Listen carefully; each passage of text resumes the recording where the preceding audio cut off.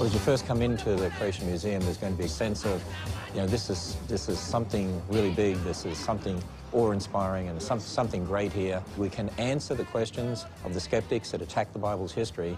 You know, we admit that we start from the Bible here to teach them how to think. Learn to circumnavigate or go around the person's intellect.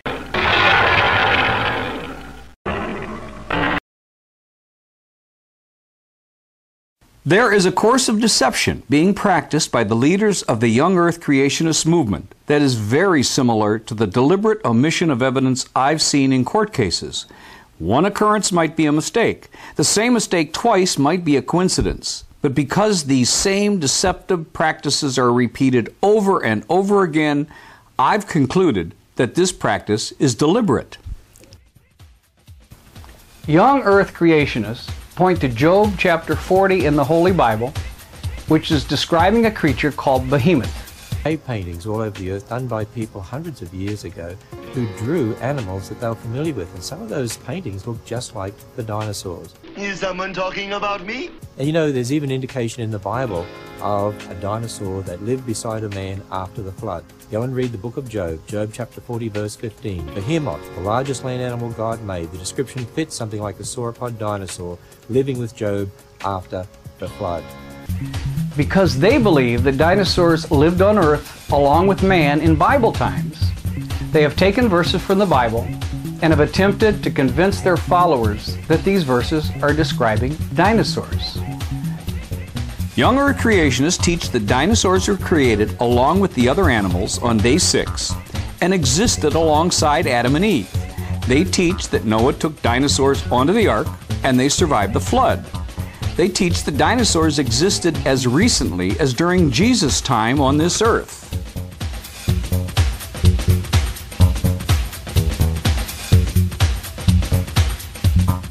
Some believe dinosaurs still exist. We just haven't been able to find any. Note here in these presentations what verses are indicated in the description of Behemoth given in Job chapter 40. Mr. Ham, is there anything in the Bible, though, you talked about dragons and so on, is there anything in the Bible that mentions dinosaurs after the flood? Oh, I think there is. Have you ever read the book of Job? In the book of Job, in Job chapter 40, verse 15, there's a creature called Behemoth. The Hebrew word means large quadruped, and it means a big animal on 4 legs. As you read the description of that particular creature, its bones are big, its body is big, I mean, everything about that creature is big, and it has an enormous tail as well. In fact, it's the chief in the ways of God, which means the largest land animal God made. That's what verse 19 really means.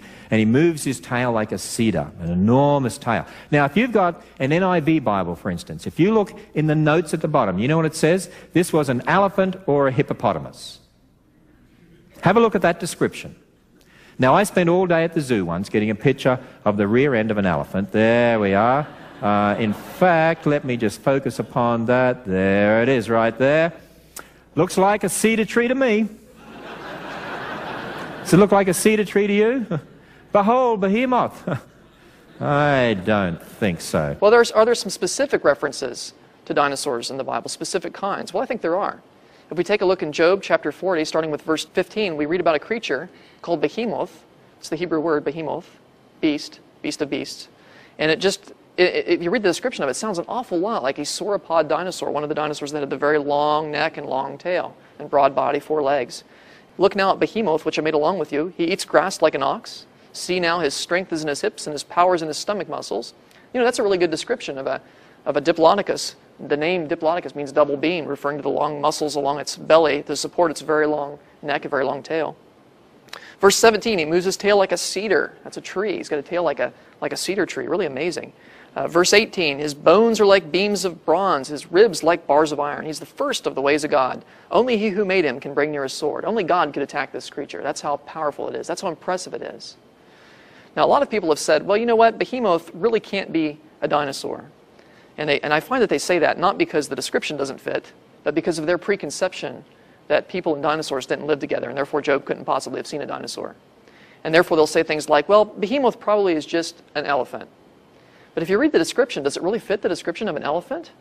Not really. Does an elephant have a tail like a cedar tree? Not at all. An elephant has a tail like a little rope, not a tail like a cedar tree. It doesn't fit. It doesn't fit. I can't prove to you that behemoth is a dinosaur, but I can prove to you it's not an elephant because the description doesn't fit. And it's unfortunate. A lot of Bibles actually, in the footnotes, they'll say things like, behemoth, have a little footnote, possibly an elephant or hippopotamus. But folks, something to remember, the footnotes in your Bible are not inspired. Something to remember. It's the text that's inspired. It's clearly not an elephant or hippopotamus. They don't have a tail like a cedar tree. He moveth his tail like a cedar. Wait a minute. His tail's like a cedar tree? Have you ever seen an elephant's tail? Not like a cedar tree. Have you ever seen a hippo tail? Not like a cedar tree. Before they put those comments at the bottom of the Bible, they really should be required to read the passage at least once. Before they comment on it. It's not an elephant hippo, hello. It's not one of those. Anyway. And there's even indication in the Bible of a dinosaur that lived beside a man after the flood. Go and read the book of Job, Job chapter 40, verse 15. Behemoth, the largest land animal God made. The description fits something like the sauropod dinosaur living with Job after the flood. Is there any evidence of any creature like a dinosaur in Scripture? Actually, there is. In the book of Job, chapter 40, beginning in verse 15, behold now behemoth, which I made with thee. He eateth grass as an ox. Lo, now his strength is in his loins. His force is in the navel of his belly. He moveth his tail like a cedar. The sinews of his stones are wrapped together. His bones are as strong pieces of brass. His bones are like bars of iron. He is chief of the ways of God. He that made him can make his sword to approach unto him. Now that's obviously a hamster. Weasel? Gerbil? Is that a big creature or a little creature? I mean, to be chief of the ways of God, you got to be the man. But see, I've still got a problem because some people really don't know exactly how to interpret this. And I want to ask you a question. How many people use a study Bible? I love my study Bible. It's got lots of cool stuff in it. But there are kind of problems with study Bibles, and I want to kind of show you how it works. You see, study Bibles have got this line here. Now I want you to repeat after me. Above the line is God. Below the line is man. Above the line is... Below the line is... You're very trainable for this late at night. That's very good. You can stop now. The reason I say this is because sometimes the notes don't exactly match the text. Because in the NIV Study Bible, the creature we just read about is described as possibly the hippopotamus or the elephant. Now, I've got a little bit of a problem with that. Anybody been to the zoo lately? You ever seen an elephant walking away from you? Does that look like a cedar to you? In Tennessee, we say that's a pretty sorry cedar. Or even that, somehow I'm just not really convinced about that. And if you think the hippopotamus may fit the bill, let's just see. Nah. See, I just don't see that works somehow.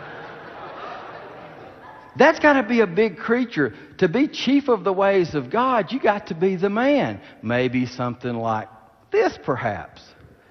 I won't be dogmatic about that, but that's a very impressive creature. I don't think you could make a case for hippopotamus or elephant. I don't care what the study notes say. Some study Bibles say alligator or crocodile. Again, not very impressive.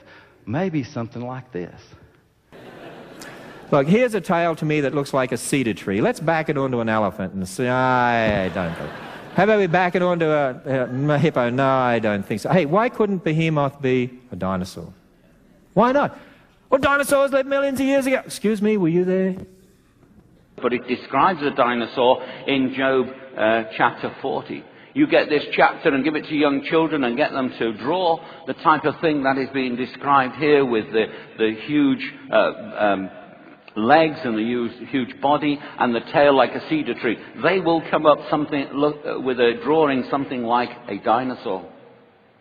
And this is another thing. For years and years and years, depictions of dinosaurs, they were like, the sheep with their tails dragging behind them in the fairy story and in the nursery rhymes. But now you go to museums and you see them, their tails are put so that they're sticking out behind them. And this is because there is now, they realize a balance between the neck and the head of the dinosaur and the tail. And as they walked along, they would do this.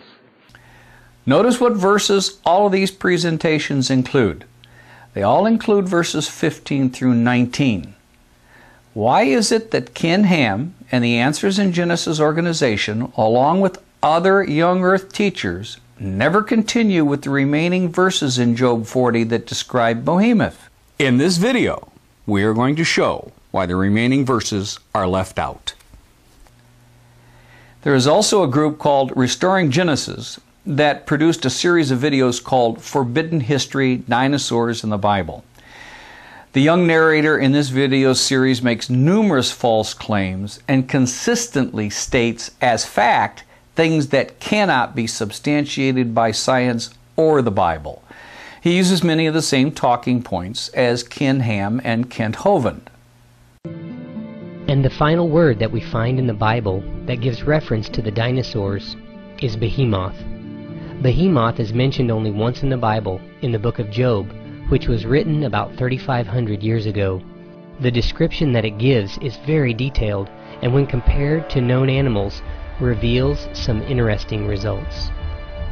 The book of Job is about a good and just man who lost everything, including his family, his health, and all his possessions. Just about the only thing he had left was his life. In the process of contemplating all that had happened to him, and being somewhat troubled about his situation, he questions God about his purposes in dealing with Job. God replies to Job, and in part of his reply we find this fascinating statement. Behold now Behemoth, which I made with thee. He eateth grass as an ox. The Hebrew word behemoth means large quadruped. So this is a very large, four-legged animal that eats grass like an ox. The passage continues, Lo now, his strength is in his loins, and his force is in the navel of his belly. This creature is extremely strong, and it has a large belly. Some scholars say this creature is an elephant or a hippopotamus because of the above descriptions. Let's take a closer look. An elephant has a big belly. A hippopotamus has a big belly, but the class of dinosaurs called sauropods have the biggest bellies of all. The passage continues, He moveth his tail like a cedar, the sinews of his stones are wrapped together. Many Bible translations say, He moveth his tail like a cedar, the sinews of his thighs are tightly knit together. Now compare. Is this like a cedar? What about this? Nope, not even close. No other animal around today has a tail like a cedar tree. This most likely was the creature that God was referring to in his encounter with Job. Now that's like a cedar.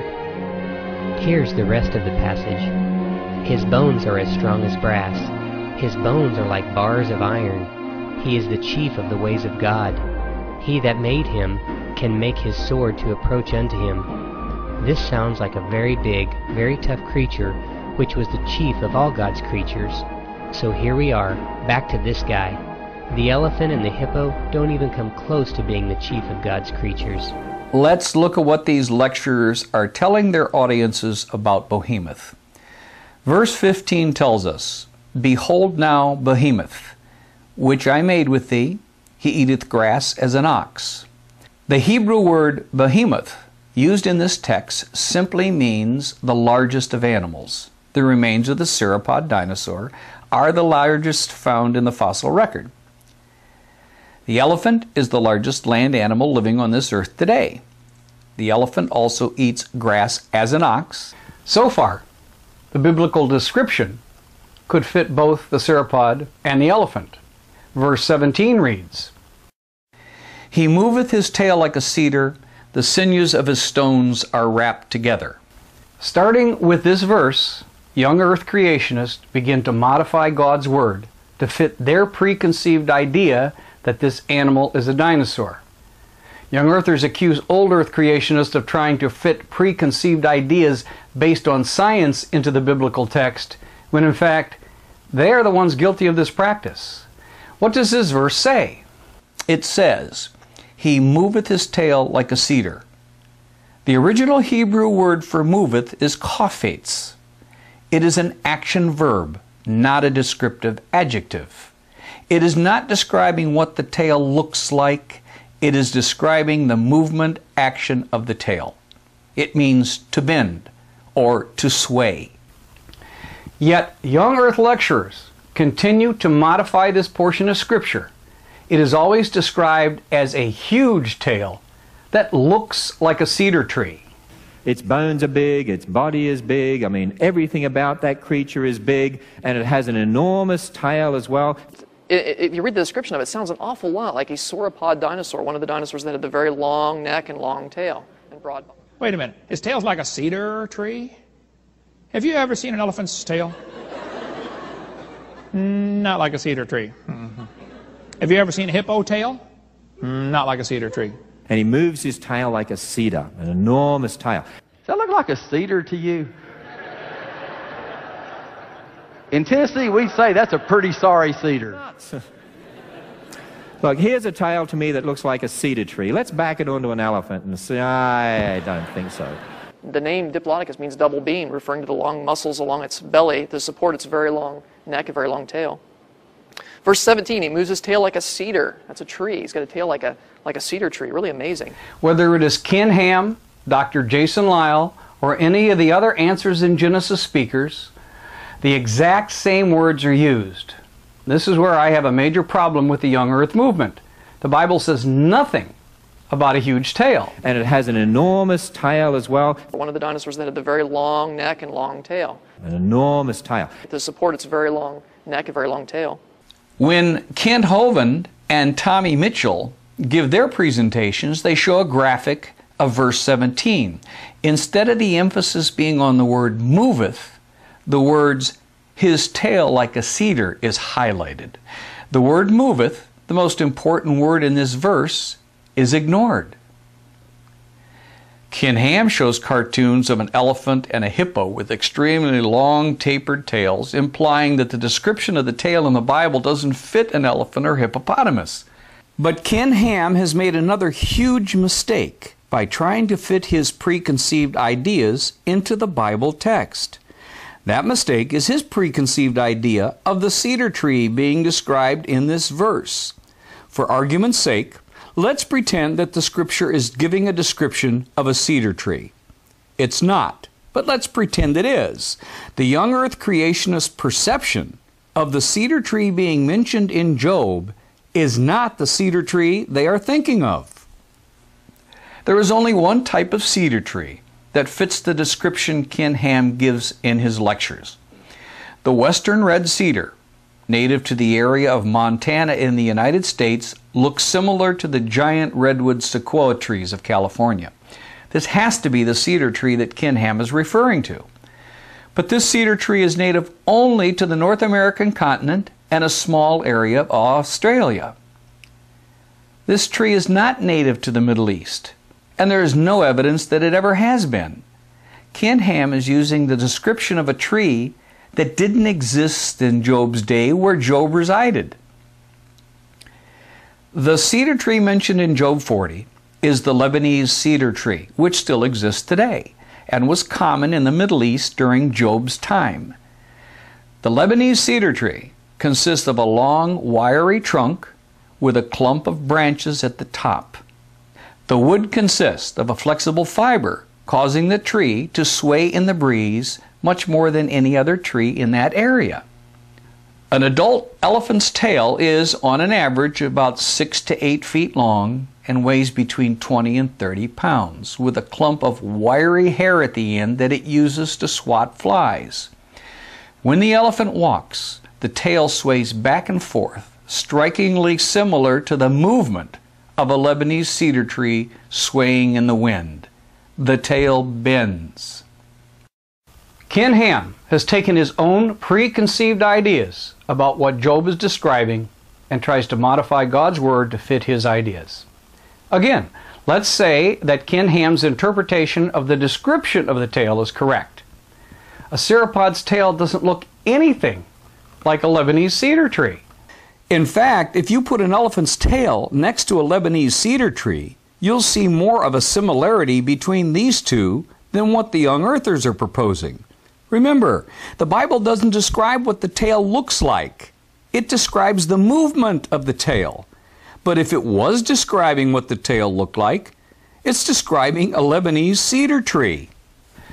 Followers of the young earth creationist rely solely on the word of people like Ken Ham instead of researching for themselves whether the information they are receiving is accurate.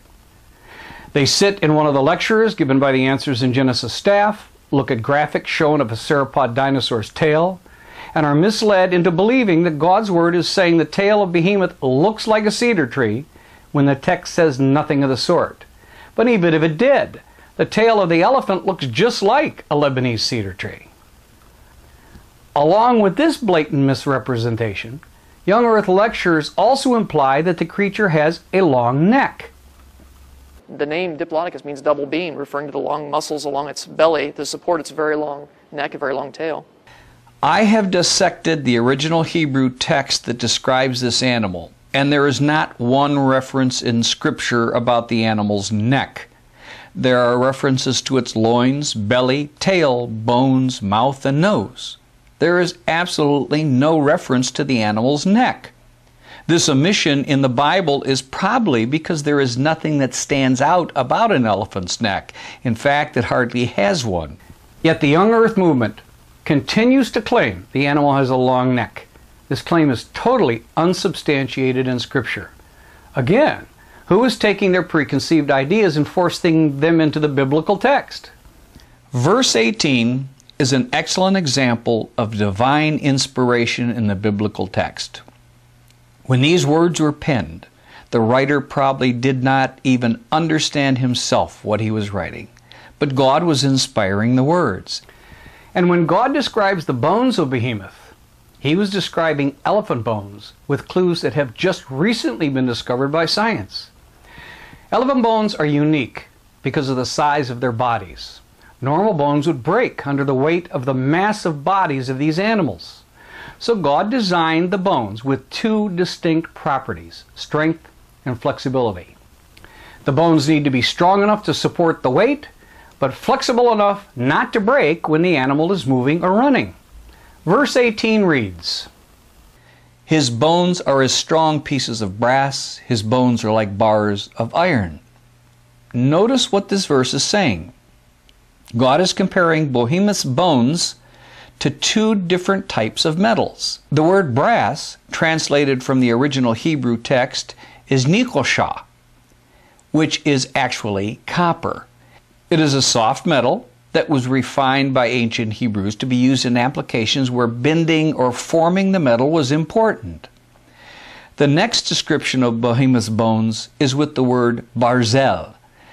This word is correctly translated as iron, a rigid, strong metal used in Job's time to make strong tools and nails. Once refined, this metal was rigid and hard, very difficult to bend. So why is this description so important when describing Behemoth's bones? John Hutchinson, a biomechanics expert, an expert in elephant anatomy, just recently discovered something very unique about elephant bones. Elephants can run over 15 miles an hour.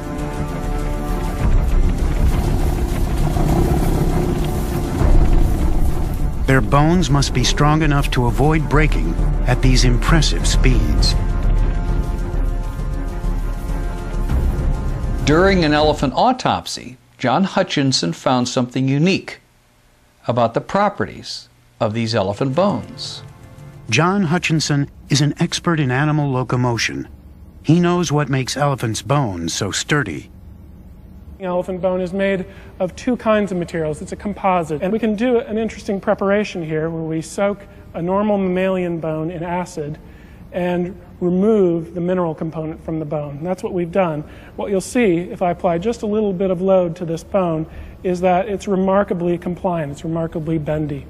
In contrast, this is the same bone from a similar species, and bake it at really high temperatures, and that will remove the organic material, so we're just left with the mineral component of bone. And that bone is really, really brittle. And you can see right here, I can break it right away. So an elephant has a skeleton made of both flexible and rigid mineral and organic materials.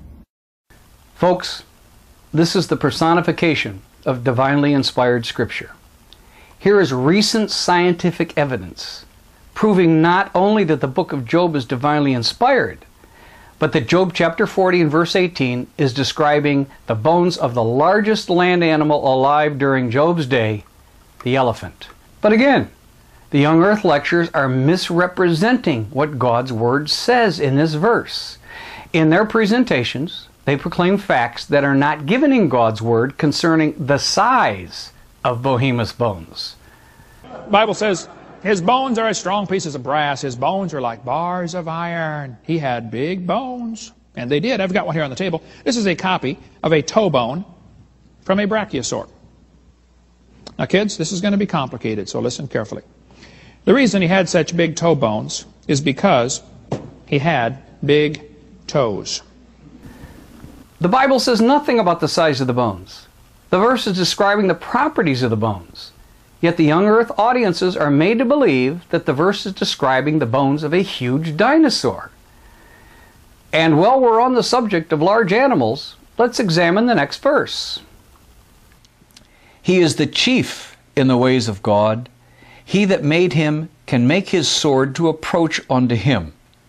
The original Hebrew word for chief is reshith, and it simply means first in rank. In the context of this verse, it means the largest of land animals. Young Earth creationists claim that this is the sauropod dinosaur, which is the largest extinct animal in the fossil record. But the elephant is the largest land animal alive today. And we're going to show why the elephant is the animal being described in Job chapter 40.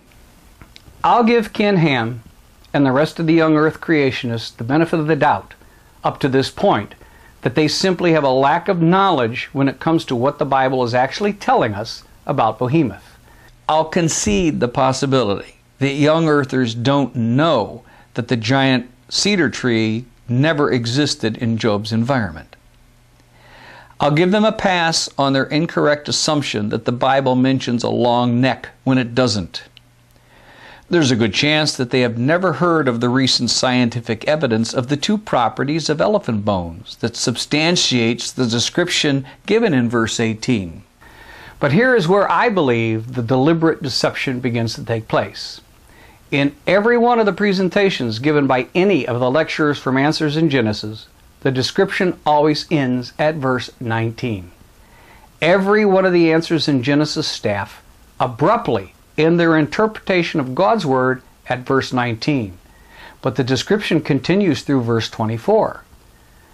So why would anyone decide to omit verses 20 through 24? By examining what these verses say, I think you will come to the same conclusion that I have. The remaining verses eliminate any doubt as to what animal this chapter is describing, and it's not a sauropod dinosaur. In Job chapter 40, verses 21 and 22, we read, He lieth under the shady trees in the covert of the reed and fens. The shady trees cover him with their shadow. The original Hebrew word for shady tree is tishel. It is describing another tree native to Job's environment, the lotus tree. This tree is only mentioned in these two verses. It is commonly accepted by biblical scholars and scientists alike that this tree is the ancient Ziziphus lotus tree, which is included in about 40 species of small trees in the buckthorn family. Some of the trees in this family are deciduous, others are evergreen. The three well-known species are the jujube in southeastern Asia, the lotus from the Mediterranean region, and the bearer, which is found from western Africa to India. The modern-day lotus tree growing in the Mediterranean area looks something like this. It reaches a height of no more than 30 feet tall and is close in shape and size to the lotus tree described in Job. The Brachiosaurus sauropod stood 60 feet tall from ground to head. The Supersaurus sauropod averaged a length of 108 to 112 feet long and stood 70 feet high from the ground to the head. The Amphicoleus fragilimus species of the sauropod grew to a length of 190 feet long and stood 90 feet high from ground to head. By comparison, the giraffe, the tallest of all living animals today, averages from 16 to 18 feet tall. In this demonstration, we are going to use the words of the young earth creationists to choose the dinosaur they say is described in Job chapter 40. Its bones are big, its body is big, I mean, everything about that creature is big, and it has an enormous tail as well. In fact, it's the chief in the ways of God, which means the largest land animal God made. That's what verse 19 really means. The largest of any dinosaur on Earth stood approximately 90 feet tall. Let's take the lotus tree, which grew to a height of 30 feet, and place it next to that dinosaur. How in the world is the lotus tree going to cover him with their shadow? Even if the sauropod dinosaur was laying down, it would be difficult to position itself under the lotus tree. On the other hand, you can find elephants averaging about 12 feet tall, standing under trees all the time. It's a common habit of elephants to shade themselves from the hot sun.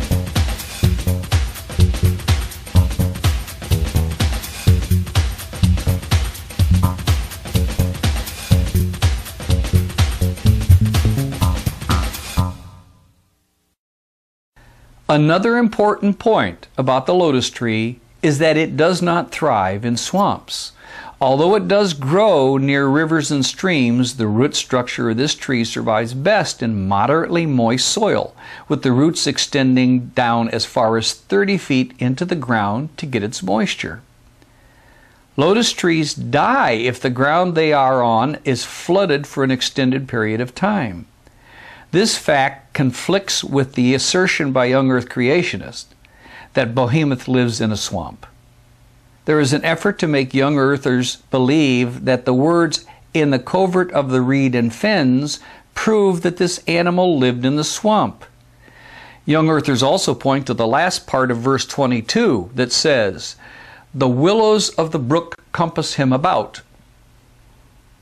The word brook comes from the Hebrew word nechal, which means a stream. By implication in this verse, in this context, it can also mean a narrow valley in which a brook runs. Taking verses 21 and 22 in their proper context, we are told that this animal spends time under lotus trees, which do not grow in swampy terrain, and that the animal spends time in streams.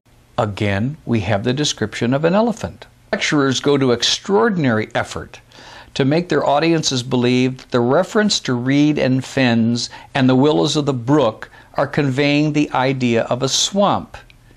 This is another young earth preconceived idea that the sauropod dinosaur lived in the swamp. The followers of the young earth movement have fallen for this small amount of deceit because they haven't done their homework about elephants. Recent scientific discoveries about the elephant researchers shows that the elephant is unique among all mammals when it comes to the construction of their lungs. This unique construction is specifically designed by God to allow the elephant to thrive in water. This is the entire elephant lung here. Now it's very unusual because all other mammals have what's called a pleural space. When you expand your chest and breathe out and breathe in, the lung moves across that. Now the elephant's unusual in that you can see here what's left of it, this firm fibrous attachments which cover the lung and attach it to the rib. This is what it would be like in the live animal. This is completely unique to the elephant. The lungs of most animals float in a fluid-filled cavity just below the ribs. But the elephant's lungs are physically glued to the ribs by a unique elastic connective tissue. This tissue is attached to muscles, which when flexed inflate the lungs. No other mammal breathes like this. So why does the elephant have this type of system? There's a lot of theories on that. One of the original ones in the sort of 70s was that it was an adaptation for being able to suck water up into the trunk. So the pressures generated in that, if you try sticking two hoses up your own nose and sucking water up, it's very, very difficult. However, new current thinking, and this is actually an adaptation to being able to swim and snorkel. In fact, scientists believe the elephant's ancestors relied on water to support their enormous bodies.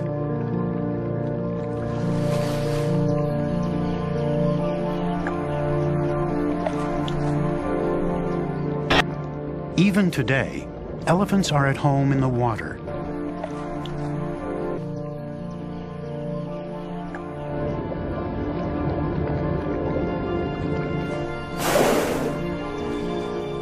But there's another reason why elephants like to swim. It's a good way of keeping cool. Here is another televised special about the elephant that demonstrates the animal's love for water. In this National Geographic presentation, the researchers document the elephant's natural habitat and point out how water is a large part of an elephant's life. You know, elephants have all of the characteristics that we really admire. So they have that playfulness within them. They have a sense of mischief. You know, if you see elephants down at the waterhole flying around, you know, swimming around and splashing, that's just what they're doing. They're having fun. Some of this behavior is typical role-playing for young males, according to National Geographic grantee Caitlin O'Connell Rodwell. You'll see a lot of young bulls kind of testing and experimenting with other young bulls. They'll do what's called a pre-mount, where they'll take their trunk coming from the back of the other bull, lie it on the top of their back. So that would be called a pre-mount, and sometimes even put their front legs, stand up and mount the other young bull. But it's all in play, and the other one will sort of run off, and then they might do it again. And they will just lie in the water and let their trunk be as floppy as it possibly can be, and just sort of flop it around and flop their whole bodies and their head, and they'll spar.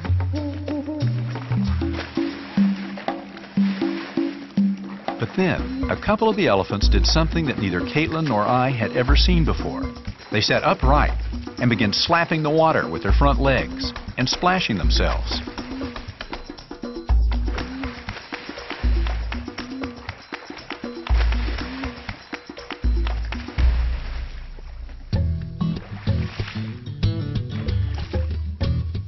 The eternal dilemma, finding a way for humans and animals to coexist. Maybe one answer is to throw a few more pool parties like this one.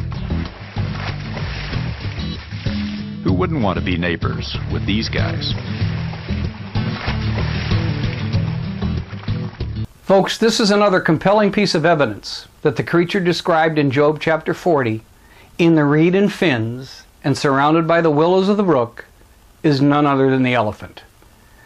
But the bunch at Forbidden History and Kent Hovind will try to convince their followers that the verse is referring to a dinosaur in a swamp. The Bible says Behemoth lives under the shady trees in the fens.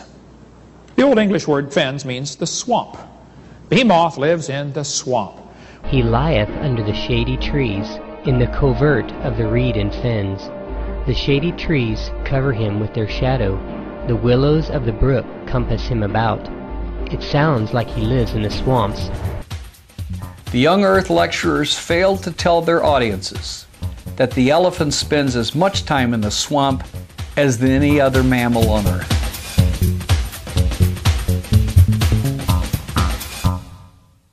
Verse 23 is another verse avoided by Ken Ham.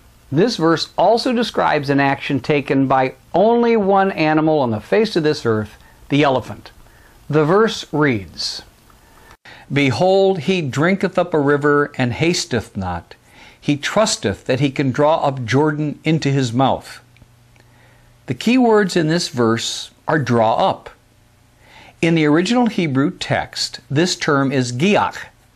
It is an action verb, and it means to labor to bring forth. In its simplest form, it can mean to come forth.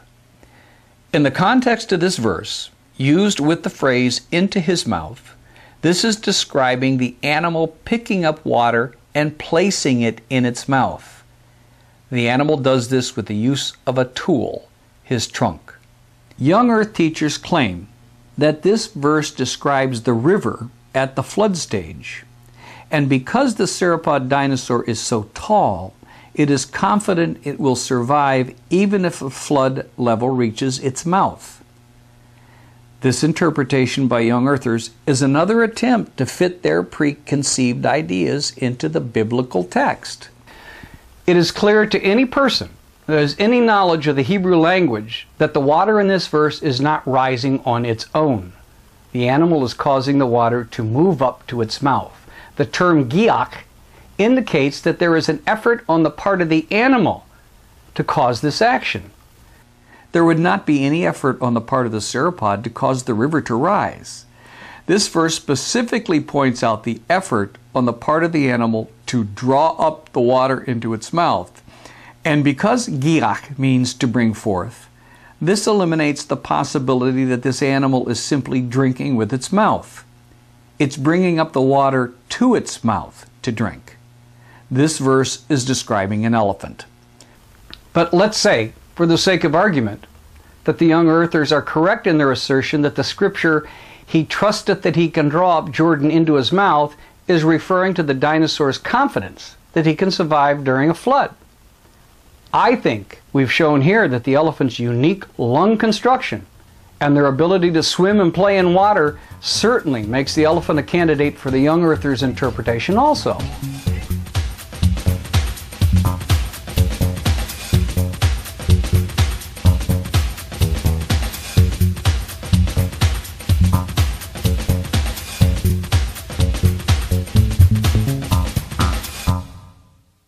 The young narrator at Forbidden History has attempted to tackle verse 23, but as you'll see, his interpretation of this verse is severely distorted due to his lack of knowledge concerning the facts we have shown here. Behold, he drinketh up a river, and hasteneth not. He trusteth that he can draw up the Jordan into his mouth. So here we have an extremely large animal that eats grass like an ox, has a huge tail that looks like a cedar tree, lives in the swamps, and is so big that it can take up massive amounts of water in its mouth. There is no other animal that fits all the descriptions given here other than a dinosaur like the Diplodocus or Brachiosaurus. Now we come to the last verse in the description of Behemoth given to us in Job chapter 40. Not even the Forbidden History narrator dares to mention this verse. If there is any doubt in your mind which animal is being described in Job chapter 40, verse 24 should convince you. This verse is avoided like the plague by young earth lecturers. The verse reads, "He taketh it with his eyes, his nose pierceth through snares." In the original text, the word nose is F, which means nostrils. The word pierceth comes from the Hebrew word nochab. It means to perforate, puncture, or to bore. There is one more important word in this verse. The word snare comes from the Hebrew word mochash. It is a trap for catching animals. If you compare the nose of an elephant with the nose of a sauropod dinosaur, I think you'll agree that the description given in verse 24 fits an elephant and not a dinosaur.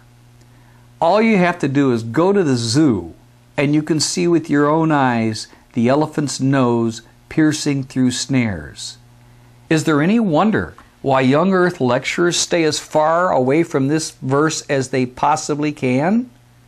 The reason why Bible notes list an elephant as the creature described in Job chapter 40 is because until the young earth lecturers begin changing scripture, most Bible scholars agreed that the animal was an elephant.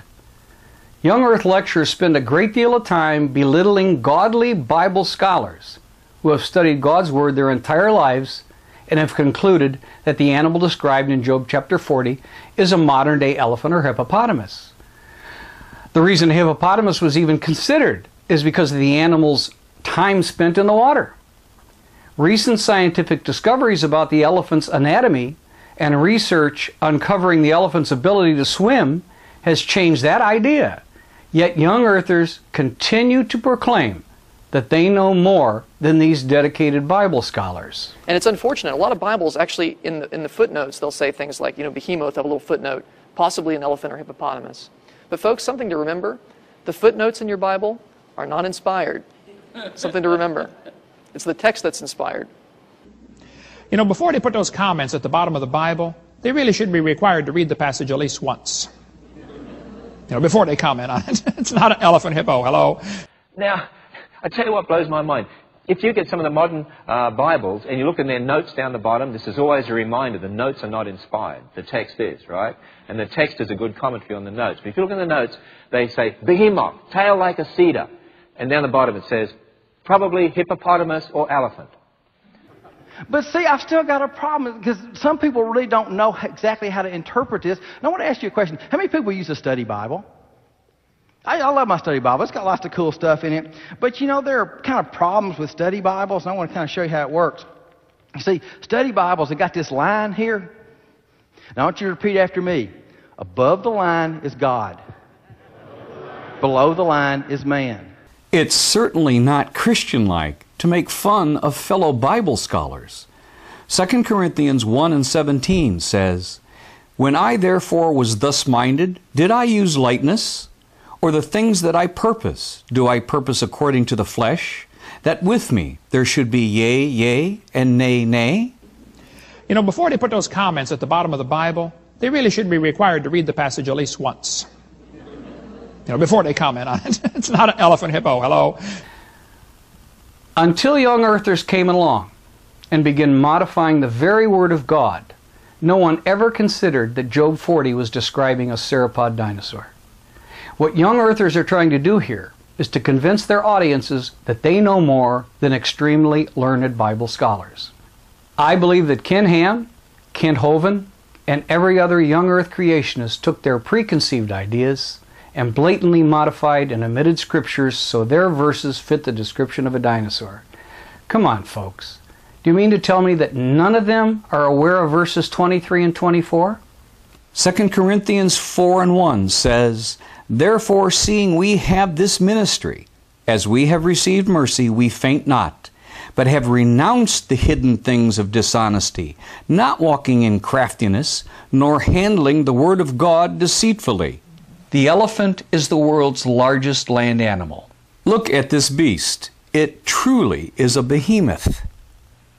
The scripture describing the bones are specifically describing elephant bones.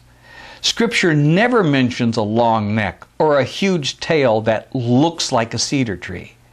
The elephant's tail moves or bends like the flexible Lebanese cedar tree. Even if the scripture did mention what the tail looked like, an elephant's tail looks exactly like a Lebanese cedar tree. A sauropod dinosaur couldn't fit under a tree like the elephant. The elephant is at home in rivers and lakes and spends time in the swamp. The last two verses describe the animal drawing up water into its mouth and its nose piercing small openings are deliberately left out of most young earth lectures. I am basing all of my conclusions on the Word of God, not an idea conjured up by someone who believes dinosaurs lived with man and who wants Scripture to fit into their preconceived ideas.